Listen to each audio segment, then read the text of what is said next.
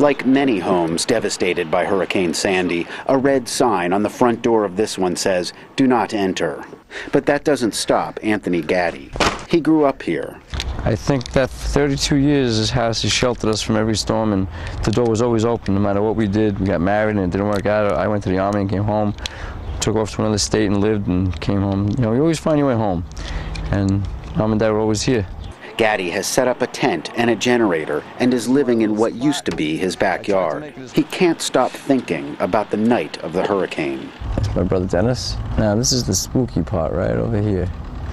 This is what scares the death out of me. His brother Dennis was trapped in a flooded car in front of the house. This is my brother's car. This is pretty much where he was water-wise when I got to him. He was frozen. He was scared.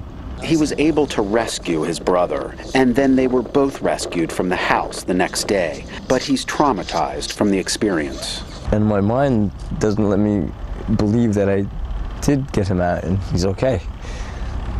And it just replays over and over again that he dies in the car, and I can't get past that point. His mother wishes he would leave. Well, I don't want him to stay here, but he refuses to leave.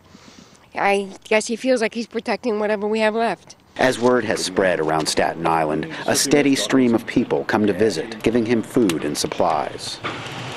The house is scheduled to be demolished in a couple of weeks. And I'm hoping then at this point that maybe, you know, he'll leave because it'll be gone. There's nothing to protect anymore.